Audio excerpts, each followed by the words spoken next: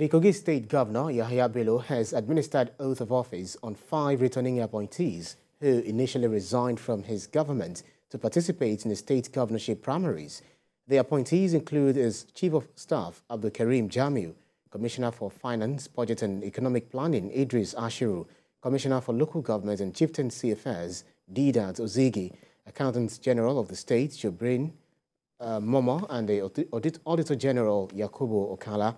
The Commissioner for Information and Communication Strategy, Kingsley Fanwo, who announced the development after the State Executive Council meeting, said Governor Bello tasked the returning appointees on loyalty and diligence. And the State Executive Council, it has approved the bills for the establishment of Kogi State University, Kaba, and other matters connected 2023.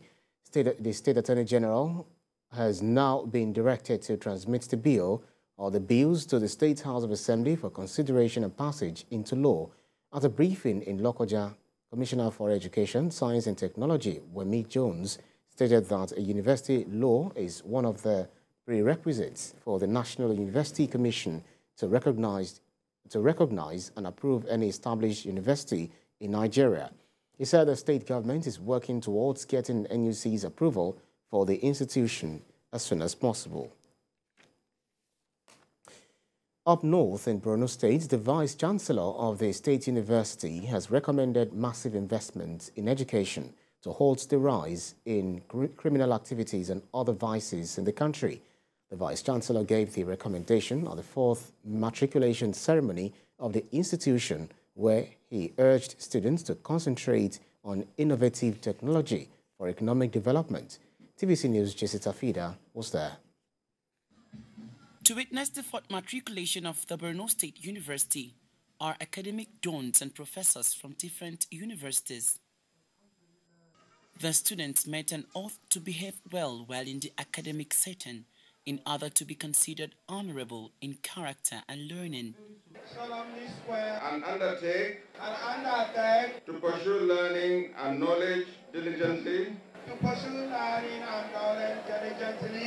The school management and guests want the students to be committed in their academics. I implore the students to work very hard to graduate with good results, so as for them to be on the graduation list. The matriculation also provides the opportunity for those vibrant students to pledge allegiance to the authority of the university through the administration of the oath. The matriculation oath will also require you to be conscientious in your studies, to be honest and truthful, and to protect the image of the university in good light.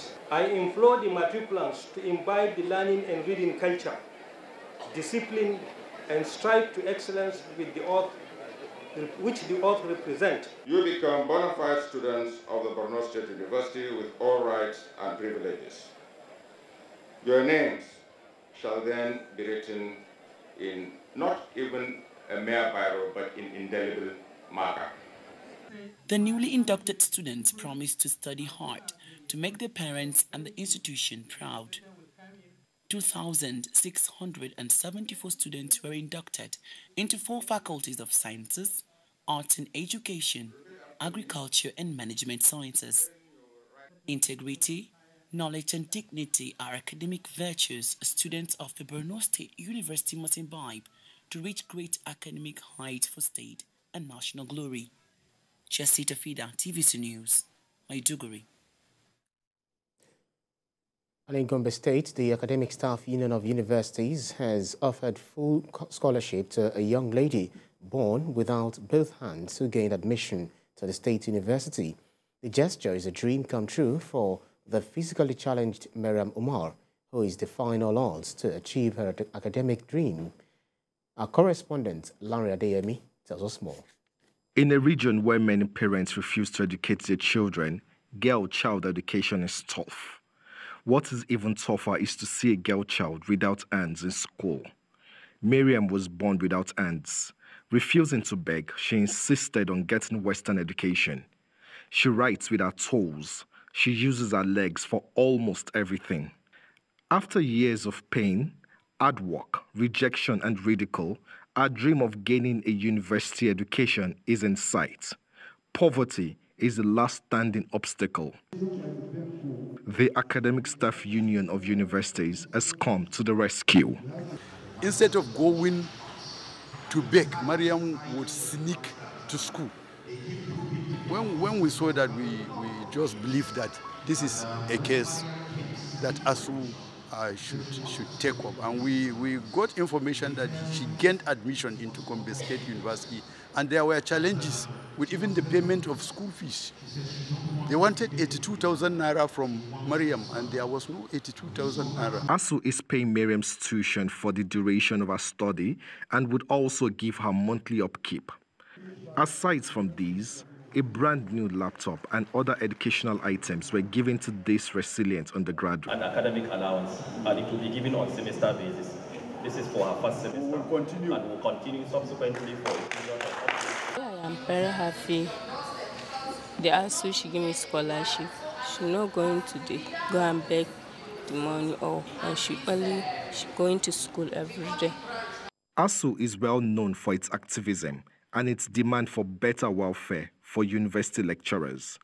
It is not just important, but also strategically wise for unions to take up social causes, to build goodwill, and show that it is sensitive to the challenges of the larger society. Landry Adeyemi, TVC News, Gombe. And finally on the news, a coalition of civil societies known as the ASUU Masterminds warns President Bola Tinubu to expedite action on interventions that will cushion the effect of fuel subsidy removal on Nigerians. Addressing journalists in Osogbo, Osun State, the executive director of the group, ASUU Yedoku, said the fuel subsidy removal was long overdue. TVC News correspondent Rafiu Hamid reports. The era of fuel subsidy is gone. However, Nigerians are expecting government's intervention that will cushion the effects of the removal of the subsidy. At this monthly State of the State address by the ASUU Masterminds, Professor ASUU Yedoku commended the president for taking the bold step and called for the revival of the country's refineries. Fuel subsidy removal. We must commend the bravery of President Bola Ahmed Tinubu in removing the fuel subsidy once and for all. Fuel subsidy had been used over the years by corrupt public office holders to embezzle our commonwealth and consequently keep the nation on its knees. The bold removal shows that President Tinubu is willing and ready to take the difficult decisions for the growth and development of our dear country and our people.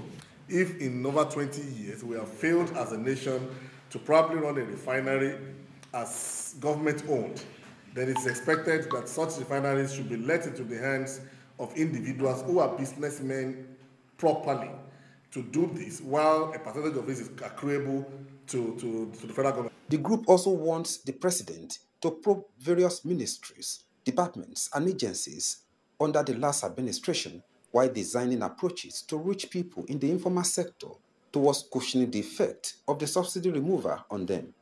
Probe of parastatals, ministries, departments, and agencies under the previous government. Corruption almost crippled our dear nation. Some public office holders under that government robbed the nation blind and are today working freely. We call on the government of President Tinubu to commission an immediate probe of MDAs, ministries, departments, and agencies with a view to recouping embezzled funds and channeling them towards life easy for the common man. They also cautioned the Osun State governor against empowering non-state actors that would disrupt peaceful atmosphere in the state. Whatever anybody might have done for the governor or the government in bringing them to power, they can be politically compensated. There is room for political compensation. Nobody is arguing that. But you cannot continue as a government to have romance with non-state actors and get away with it. A time will come, they will become authority into themselves, that they will even want to struggle power with you as the duly elected representative of the people.